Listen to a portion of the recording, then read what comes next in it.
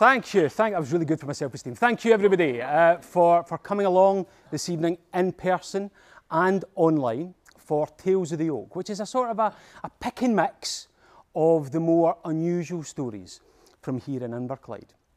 I'm Paul Bristow, and over the last couple of months I've been in and out all around the houses, here, there and everywhere, working with young people here in the Beacon, with schools, with libraries and online, to look at some of the folk tales and fables from the area and then reinterpret them and retell them.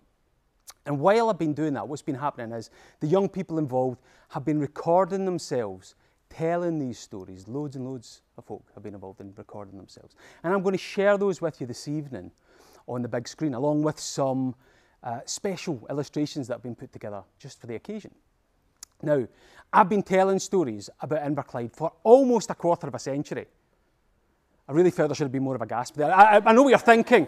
I must have started awful young. Yes, you're absolutely right. I did start very young. And one moment sticks out for me in particular, and that's that there's a set of old steps, right, that runs from Prospect Hill Street down to the scheme where I grew up, down in Roxburgh Avenue.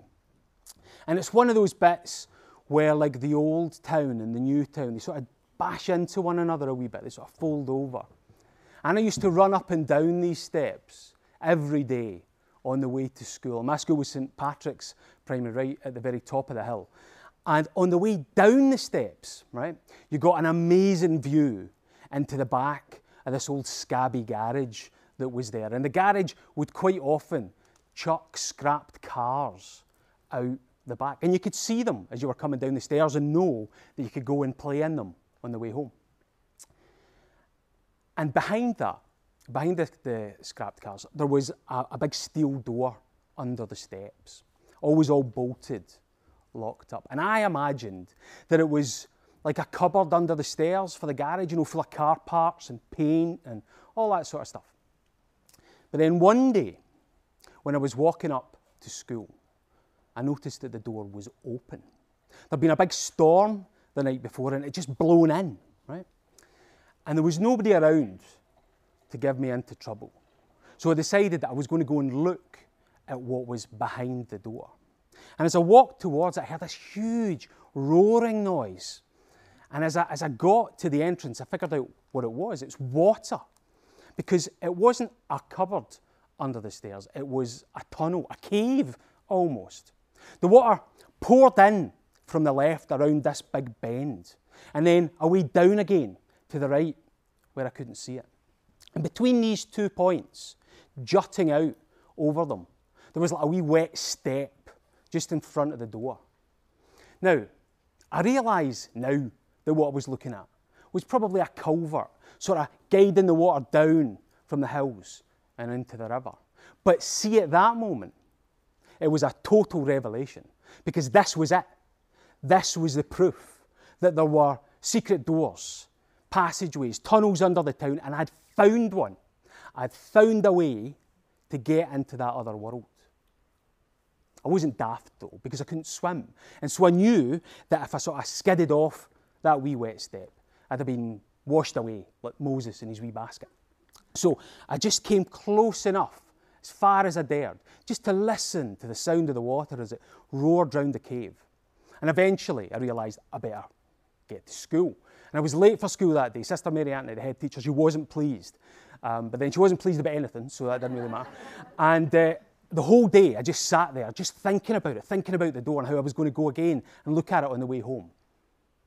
And of course, when I got there, the door was closed, and I never, ever saw it opened again. But from that day forward, see, whenever I walked down the stairs, I could hear the water. I could feel it as it rushed away out to the river and then on to sea. And since then, since that day, I've come a bit better at spotting those sorts of doors, those sorts of places, you know, forgotten roads or side streets that seem to take you one way but lead you another.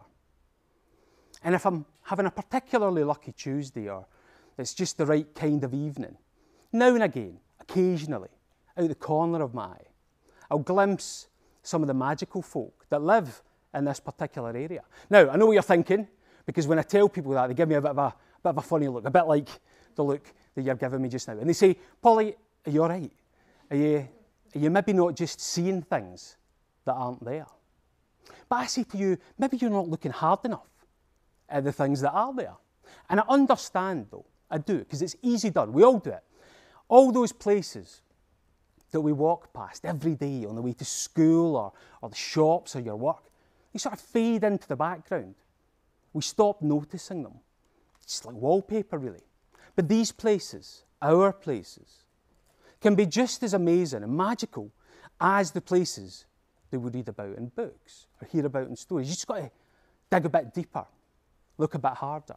And I've been really lucky because over the last few years, that's exactly what I've been able to do. And what I started doing was imagining a wee map in my head of where all these stories were.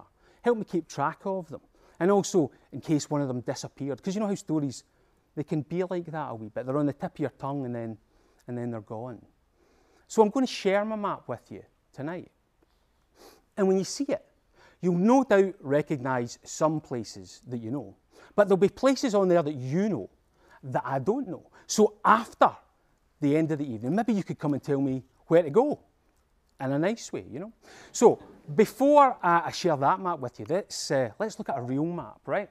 So I'm here, right, up the Gibby, right in the middle of the town between Greenock and Port Glasgow, and it has, without question, the best view in the town, because out my window, away over on the right, I can see Dumbarton Rock, where Merlin spent quite a wee bit of time a few centuries back. And then away over on the left, I can see Dunrod Hill, where our own wizard spent a bit of time casting spells. And in the middle, in between, the town, the river, and all its stories.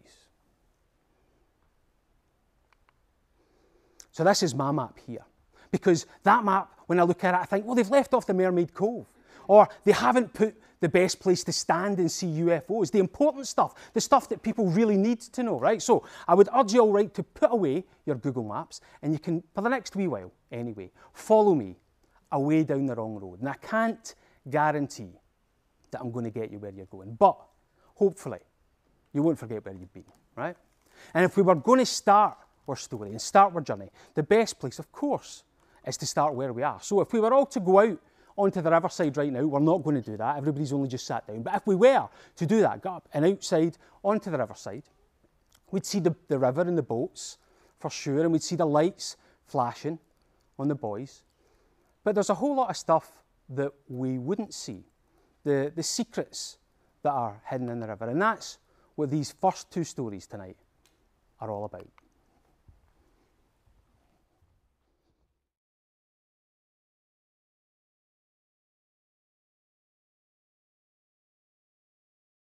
There were two sisters who found a home in the Clyde, Marina and Harberina.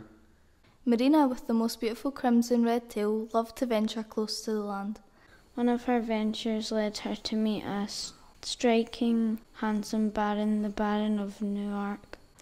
Conjuring up the last of her mermaid magic, she transformed herself into a human to be with the Baron, not heeding the warnings of her sister Harberina. After a year of what she thought was love and bliss, the Baron struck her a finishing blow. Her spirit was bound forever to the castle. Harberina, lost with no structure to her life, stayed by the shore near her sister's castle to remain near her. Many years passed before she found her calling, giving foresight and guidance to the people of Inverclyde. And Inverclyde really did need some guidance. That's how the shore came to be occupied by the two aquatic sisters. The ghostly Marina trapped in the castle, and the wise mermaid Harberina by the shore.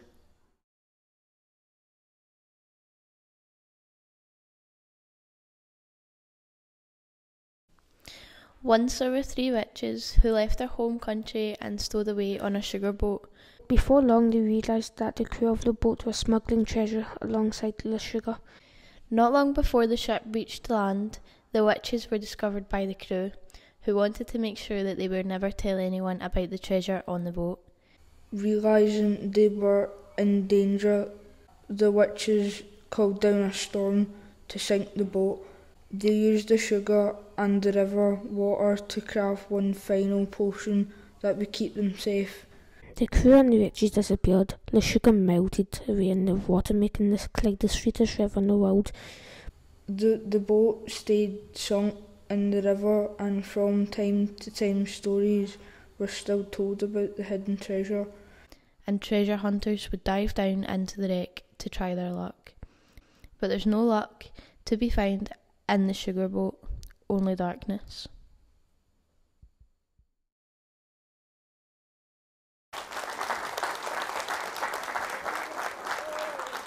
That's lovely. I wasn't sure if we were going to do that. Let's keep doing that. That's good. Right, okay, so yes, the sweetest river in the world. Please don't drink any of the water to test that theory. Just take my word for it. Can't be held responsible for anything that might happen if you drink the water. And some witch stories there then. And there are quite a few witch stories associated with the area. Most of them quite sad, terrible stories.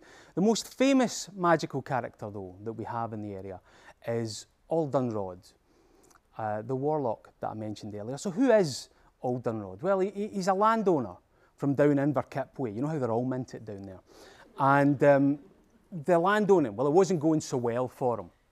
He was rooked. He was down on his luck. And he decided that the best way to sort this out was that he was going to start stealing the milk from the neighbouring farms.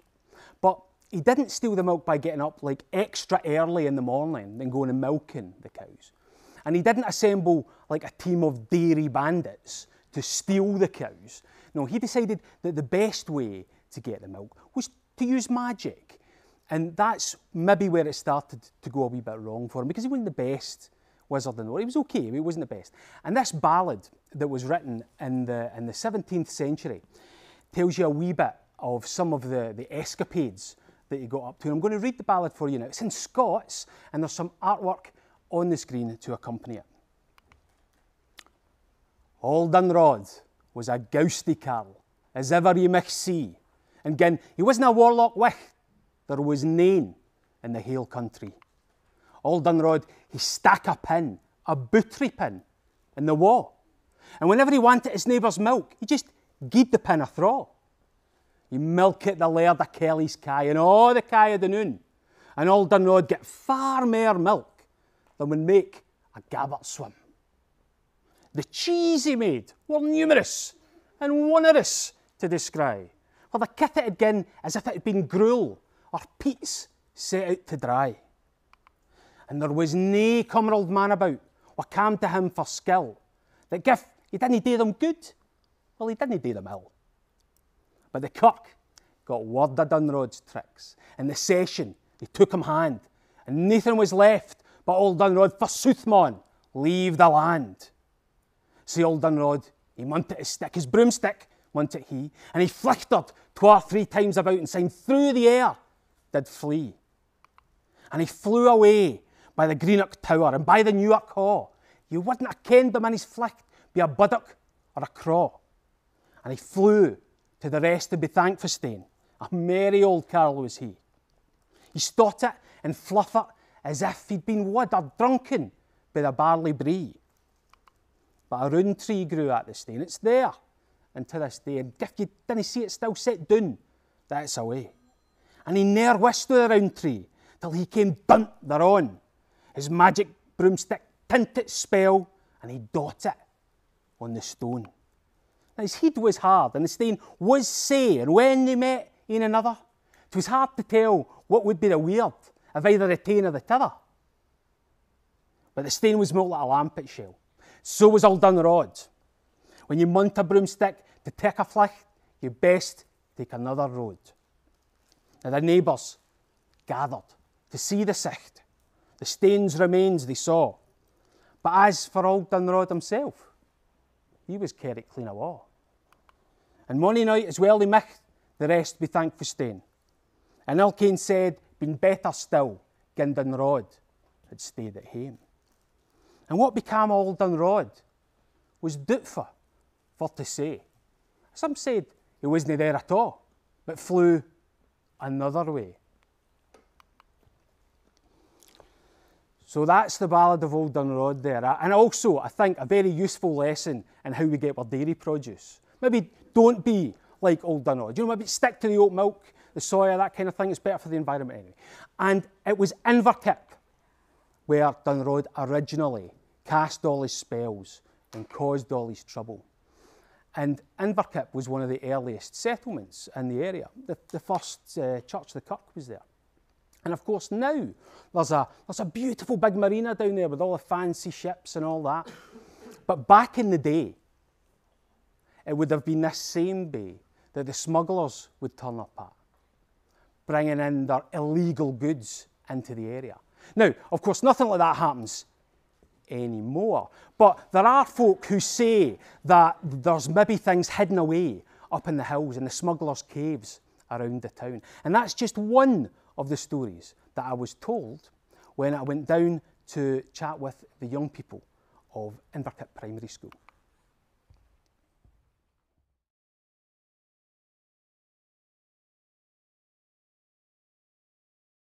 Not so long ago, Inverkip village was full of smugglers. And many believe that there's still treasure or other loot hidden somewhere near the town, perhaps in the old smuggler's cave. But for anyone who dares to trespass in the cave may not like what they find, for the smugglers left traps, curses and guardians to protect their loot. Eek! Arg! Arg! Centuries now it's been hidden safely away, but perhaps you'll be the one to find it. Perhaps.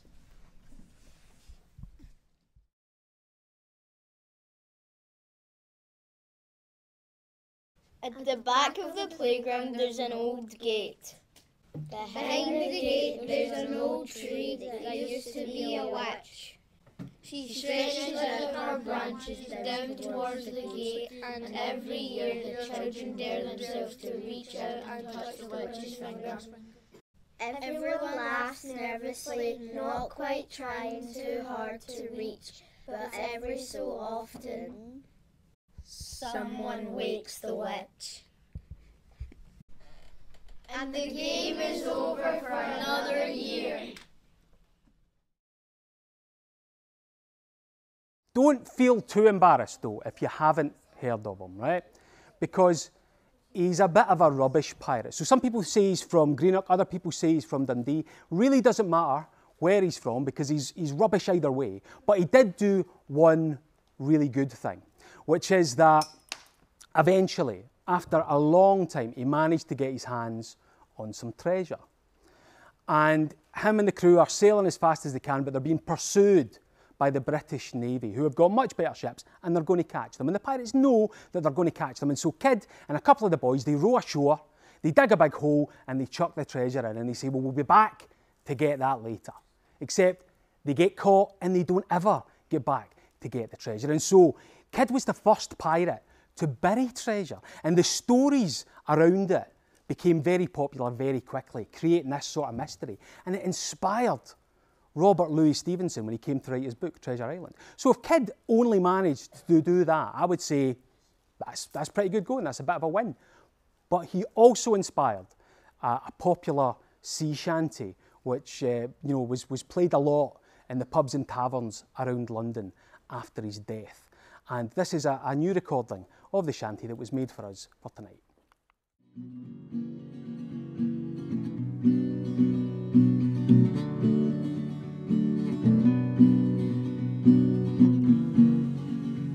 My name was William Kidd when I sailed.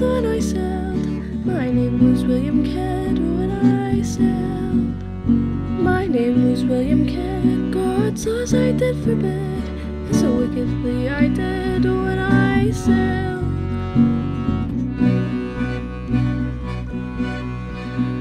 I murdered William Murr as I sailed, I murdered William Murr as I sailed.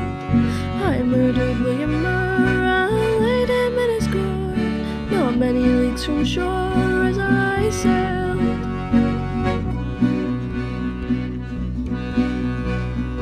I thought I was undone as I sailed, I thought I was undone as I sailed. I thought I was undone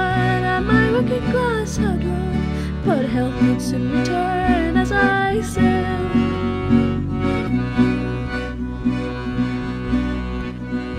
I spied these ships from Spain as I sailed, as I sailed. I spied these ships from Spain as I sailed. I spied these ships from Spain, and I looked at them for gain, till most of them were slain as I sailed.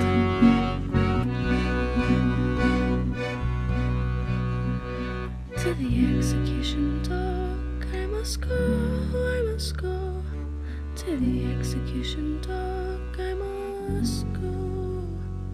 To the execution dock, while many thousands flock, but I must bear the shock as I die. Take a warning now by me, for I must die, I must die. Take a warning now by me, for I must die. Take a warning now by me, and shun bad company. Let you come to hell with me, for I must die.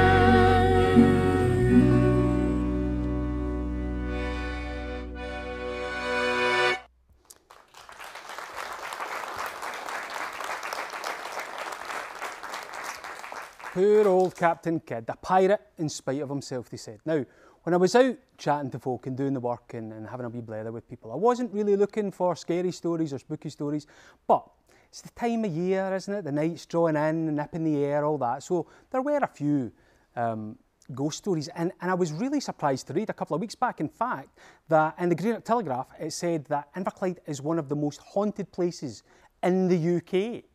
That wasn't even the weirdest story in the telly that night, obviously.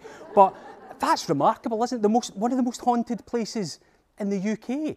I mean, that must mean that we're walking past ghosts all the time without really noticing them. Statistically, the chances are there's a ghost in the audience right now, maybe in that seat up there. And that's okay, I could use the numbers, that's fine, right? But in fact, Beacon can maybe correct me if I'm wrong here, but I do think all theatres are legally obliged to have a ghost anyway. That's just part of the deal. And ghosts, well, they become associated with buildings, don't they? They become attached to places. And that's what these next two stories are about. Two very different ghosts in two very different buildings.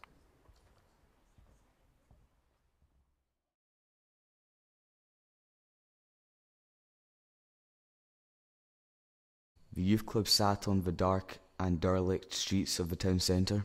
The particular evening was foggy, and the bus headlights emphasised the thickness of the fog at the empty bus stops. As Elle stepped off the bus to make her way into the euthy to prepare the halls for next day events, she felt an instant chill. She couldn't quite put her finger on it, but something just did not feel right. As Elle entered the building, she felt a brush of air pass her. She felt sure someone was watching her.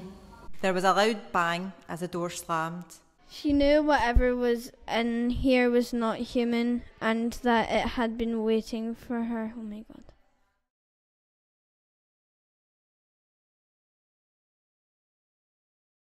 We visited a castle on our school trip. It was hundreds of years old.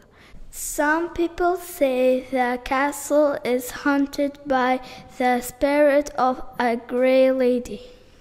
But the teacher said it's probably not true.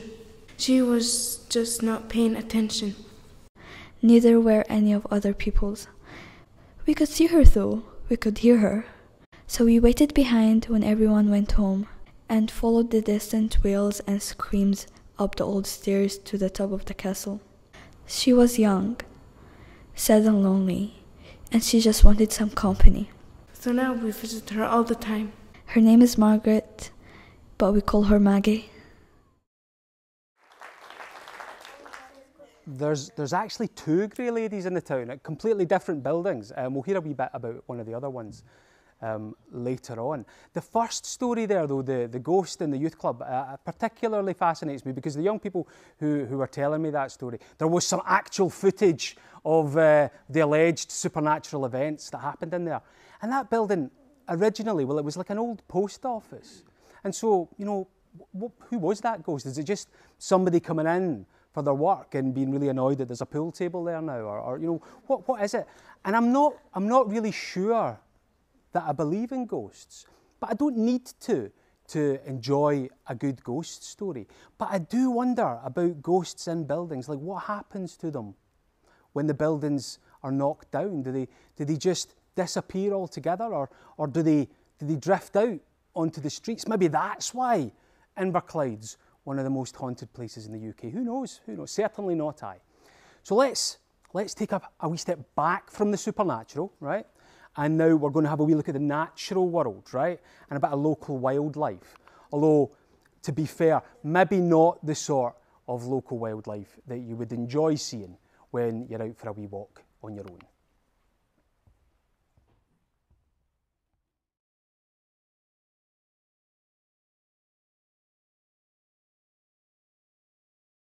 In the dead of winter, there's something slithering slowly through the silent streets that will make your blood run cold. Don't open your door, watch out when recycling, and always check the toilet before you sit down. It's heading for the school! Not on my watch. Follow me. Looks like we got them. Aye, as far as we know. As far as we know.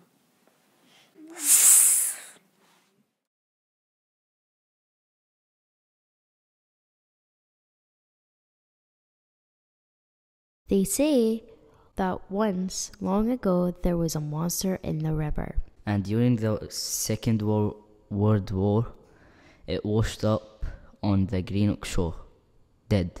Ew. Not wanting any panic, the creature was quickly taken from the shore and buried under a football pitch. And that should have been that. But some believe that the river monster returned as a ghost. As it wanders through the streets, all it wants is to return to the river. To find peace beneath the waves.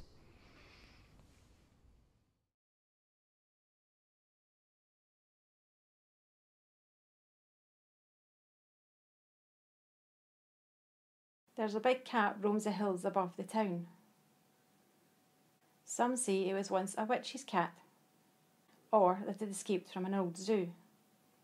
Others say it was an evil demon or sorcerer, trapped in the form of a cat during a magical battle.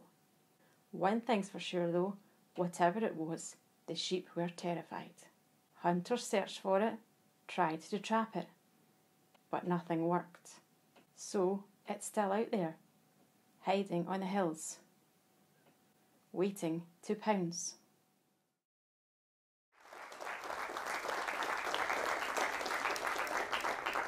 That first story, do people remember hearing that, the snakes at the start of the year? The first story was in truth, it's actually quite sad because, you know, these snakes escaped or were lost or whatever at the sort of darkest, coldest point of the long winter that we had at the start of the year. And I'll tell you what was odd, how many people when I was out wanted to talk about that story or would share that story as an example of something weird that had happened. It's well on its way to becoming a sort of a local legend, I would say. And it reminded me that as individuals, we don't get to decide what stories the community keep telling. You know, the community makes its decision about what stories are important and keeps telling them, keeps sharing them. But I tell you something odd about that snake story. So the school that they were found nearby was St Patrick's Primary School, my old primary school that I mentioned earlier, although it's a nice big shiny version of St Patrick's now, a new build, and it's in the same place though, right at the top of the hill. And when I was at school, and I'm sure it's the same now, right, all the pupils would have been told the legends and stories of St Patrick, their patron saint, including the one about how he managed to get rid of all the snakes in Ireland. So of all the places for the snakes to turn up, it was a really unlucky call, wasn't it? I mean, like, what were the odds? They would have been better off in St Francis up the port. So I know the audience now, because if you don't know St Francis, he's the saint that likes animals, right? So you don't go to St Patrick's Primary for 7 years and not know the stories of the saints, because it wasn't allowed. So on a related note, I suppose, it's nearly Christmas. And I'm one of those people who quite likes reminding people of that at regular opportunities, you know, like, oh, it's only 58 days, that kind of thing. And I do know that Christmas isn't like that for everybody, and that people celebrate it for different reasons. And for me, I'm not a religious person, so it's not about that. It's not about the presents, although obviously people are welcome to buy them for me. It's more about the fact that at that dark point of the year, as far as you can, as possibly as you can, you spend time with the people that are most important to you as the light returns. I love all that. I love that kind of feeling of hunkering down. And if you're wondering just now, what would be a good gift to give to people for your winter celebrations? Well, stories are a good gift. And I don't mean ones you get from me. I mean ones you make yourself. That's the kind of gift that people like, isn't it? Those ones that we make for one another. And it's nice to make them. It's nice to get them. And this next story is a story about a gift like that. And it's called The Silver Snowflake. So there was a boy, a good boy, but a poor boy. And with winter celebrations approaching, he had no gift for his mum and he had no way to buy her one. And so he went up to the hills behind the town and he just watched the snow falling for a wee while onto the streets below, and he held out his hand as the snow was falling, and a snowflake landed right in the palm of his hand, and it didn't melt. And he looked at it for a wee minute because he thought, well, maybe my hand's just so cold that it's not going to melt. But that wasn't it. It still didn't melt. So he picked it up between his thumb and his forefinger and he looked at it. It felt like steel. And that's when he got his idea. He thought, I could give this to my mum as a gift if I get somebody to hang it on a chain for me. And so he went down to the shipyard to speak to McCausland the welder. And McCausland said, oh, I like your snowflake there, wee man. That looks really nice. I love how it doesn't melt. And of course, no bother. I can hang that on a chain for you. That'll be 1 gold coin. And the boy said, well, I don't actually have any money, but I can work. Is there anything that I can do for you? And McCausland said, well, truth be told, we're actually a wee bit behind with some ships at the moment, but what would be really helpful, right, is if you could go up to the mines at the back of the town and go and find Dempster, the dwarf, because he's got a magic hammer. And if he gave me that hammer, I would be able to get these ships finished double quick, and then I could make a chain for your snowflake. Magic hammer. I'm on it. And off he went, up the hill, and then down into the mines, and all through the tunnels and caves until he finally got to the armoury, where he found Dempster, the dwarf, sharpening his axe. And he said, hello, Dempster, I've just been speaking to McCausland, the welder, down at the shipyards, and he was wondering if he could have a wee loan of your magic hammer. Oh, I bet he was, said the dwarf. And why would I give him that? What am I going to get in return for a loan of this magic hammer? Well, probably nothing from McCausland, said the boy, but I can help you. Is there anything I can do? I know my way around an armoury. No, said Dempster, I've got no need for a page boy or any of that nonsense at all. But I tell you, do you see that treasure chest in the corner of the room there? That was given to me by my grandfather. And the key for it, that's locked it, was stolen by a mermaid. If you get me the key back, I'll give you the hammer. All right, I'm on it, said the boy. And he ran through the mines, up, out of the hill, down to the edge of the river, but not right up to the edge of the river, because he'd heard that some mermaids quite like to pull wee people down into the dark depths. What are you wanting? Said the mermaid. Well, said the boy, I was just in the mines there talking to Dempster, and he was wondering if he could have that key back that you stole off him. And why would I want to give him the key back? Said the mermaid, sort of waving it at him. Well, said the boy, come a wee bit closer, she said. I can't hear you properly. No, you're all right, said the boy. I'll just stay here if it's all the same with you. Clever boy, said the mermaid. I tell you what. I used to have a song, and I would sing it all the time. I sang it beautifully, and all the boys and girls would come right up to the edge of the water to hear me singing my song. If you could get my song back for me, then I'll give you the key. the Grey Lady stole my song, and I don't know why, because she's got a terrible singing voice, but if you get it back, then I'll give you the key. Song, said the boy. Righto. And he headed away down the coast to the castle right at the edge of the town, and he waited until it was night time, and sure enough, right then, the Grey Lady appeared at the window and started shrieking and howling and carrying on. And the boy waited until he was pretty sure she'd finished. And he said, "Hello, Grey Lady. What a beautiful song. That was lovely. Listen, I've just been speaking to the mermaid. She was wondering if you've maybe finished with that song and she could have it back." "I most certainly have not finished with it," said the Grey Lady. "Did you not just hear me singing it? How brilliant I sounded." She shrieked a wee bit more just to prove her point.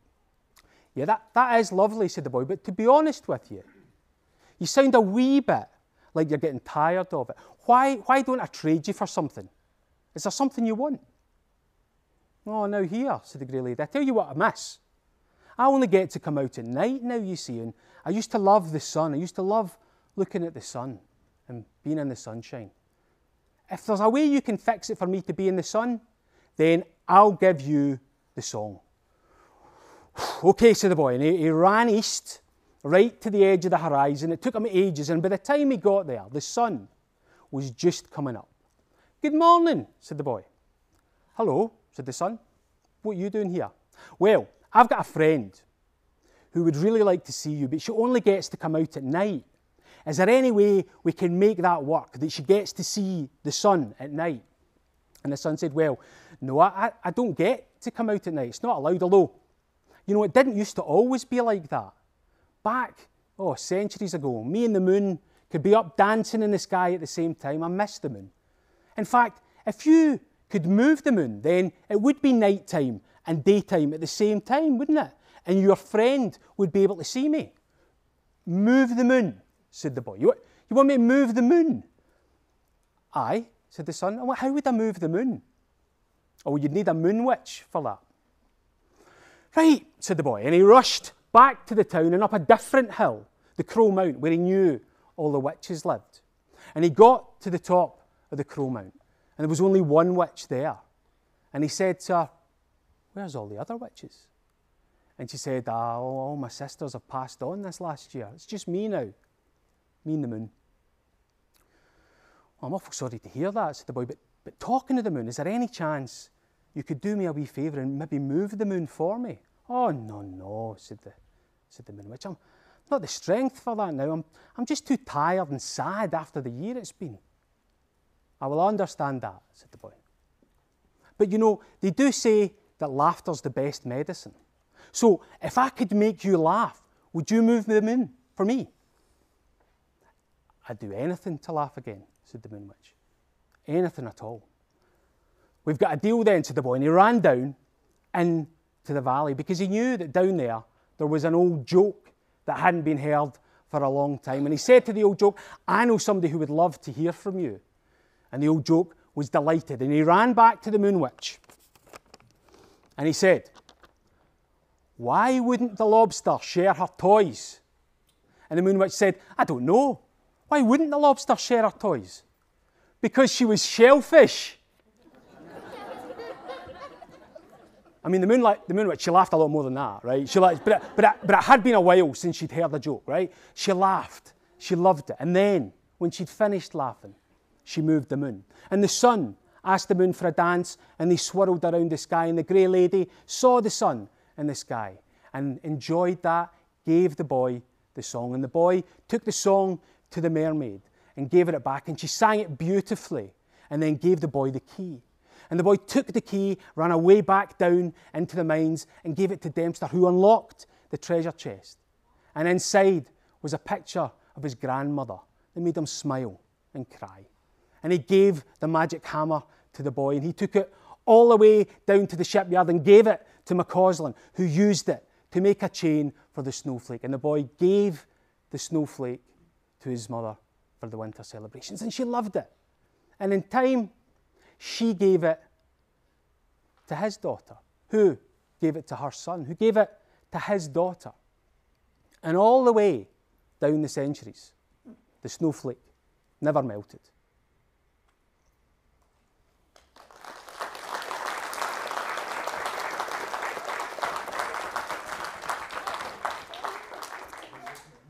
when would it end? You thought, when would it end? So now I called tonight's collection of stories Tales of the Oak, because I thought that some people maybe knew the story of the old green oak tree that would grow in the middle of the town. That's how Greenock got its name. Probably not. Another story is that Greenock means sunny bay in Gaelic, as a wee joke, presumably, because obviously we only get 11 days of sunshine here. But actually, I was thinking about this, and you know, it is sunnier now. Certainly warmer now. It's more sunny days than when I was young. And the rainy days, well, they're rainier as well, aren't they? And, you know, there's a big moat ends up round the town. You can't drive in or out. We're flooded. And so, like everywhere else, we're now having to start to think about how the climate emergency affects how we live and work in a place. And when we talk about the climate emergency, often, you know, it's quite doom and gloom. And you feel overwhelmed. You don't know how you can help or what you can do. And you end up feeling really anxious, just frozen, like a rabbit in the headlights or a ghost without a house to haunt. But what if it wasn't like that? What if, instead of it all going wrong, what if we fixed it? What if things worked out for the best? What if, even in a wee place like this, we found a way to do things differently and better? So this is a story not from long ago, but from maybe a wee bit further down the road. And all of tonight's stories have had words, you might have noticed so far, but this final story for the evening is a wee bit different because not every story needs words.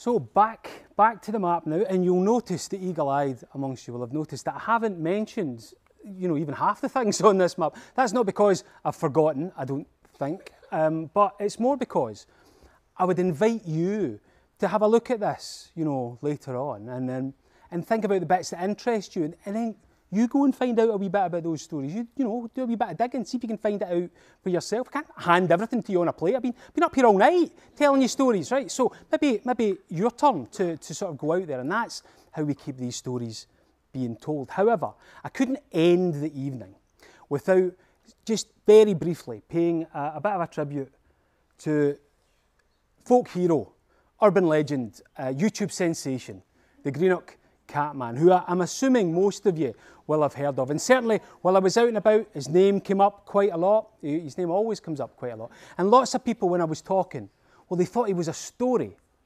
And of course he is a story, but he's a true story. He's a real story. And as I was telling some of the groups, I met him, and hand on heart, I saw the Catman. And that's because when I was growing up, my mum and my brother and I would walk to my grand's house in the East End of Greenock every Saturday, and she lived in one of the high flats in Belleville Street. And we would walk along Scots Lane, a wee cobbled street, which isn't much wider than about this here, the wee cobbled street, and it's got a fence running down one side of it, and there's all barbed wire around the top of it. When you get about halfway along, behind the barbed wire fence, there's a big concrete tube. And in the tube, that's where the Catman slept. And he was just an old guy who used to feed all the stray cats in the town, and they would sort of gather around him. Maybe they kept him warm, I don't know. And everybody knew him, and we'd walk past and just say, "Hello, Catman," and he would say, "Hello," back. And that was it, just an old guy. And then one day he wasn't there anymore. And everybody thought, "Oh dear, hope the Catman's okay, I hope everything's fine with him, maybe he's found somewhere else to be." But everybody still talked about him, we still remembered him. And then, about 5 years ago, maybe more, a group of young people walking along the old cobbled street, got about halfway along the barbed wire fence and the concrete tube, and in the concrete tube, there was the Catman. And of course, everybody's got a mobile now, so they just took them out, lots of photos, films, shared them all around the town. Within about 2 hours, everybody in the town had seen them, right? And I got one of these photos, I got one sent to me, and I looked at it, and he looked exactly the same. He looked exactly the same as he did when I was growing up. But what are the chances, really, of that being the same old guy almost 40 years later? Pretty slim. But we don't know for sure. And see the stories where we don't know for sure. Those are the stories that I like best. Because, you know, there's plenty of stories with facts and figures and numbers and all that sort of stuff, if that's what you're interested in. And I kind of feel sometimes that here in our place in Inverclyde, we maybe spend a bit too much time telling ourselves the same stories over and over. James Watt, shipyards, sugar, industry, decline, how wonderful regeneration is. All of those things over and over again, round and round, stuck in a loop. And history's important. Of course it is. It can help you understand how things are. But it's not more important than right now. There's folk that will tell you that to know where you're going, you've got to understand where you've been. Looking over your shoulder the whole time, like there's ghosts following you. But you walk around looking over your shoulder all the time, you're apt to end up walking in circles, stuck in a loop, lost in the woods. And then before you know it, you've lost the plot altogether. A bit like myself. So this seems like as good a point as any, I think, for me to wrap up for the evening, so to speak. But I've got a wee bit of homework for you, which I'm going to tell you about in a moment. Before you go, though, I want to remind everyone who's here to be sure to pick up your once printed, never reprinted copy of the Tales of the Oak comic that we all wrote together, and you can take that away. And look, there's a map inside which you can scribble your own places onto. That's what it's for. You're meant to draw on it, right? And if you're watching on the live stream, then there'll be a wee link at the end for you to go and download a copy of the book as well.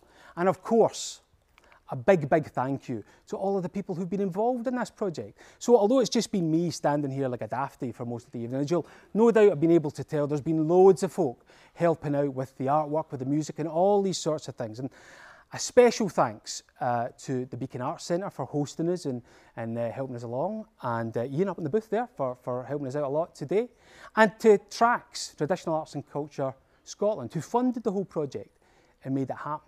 But I was particularly delighted to see so many of the storytellers who helped put the stories together come along tonight. So I think a big round of applause for you guys.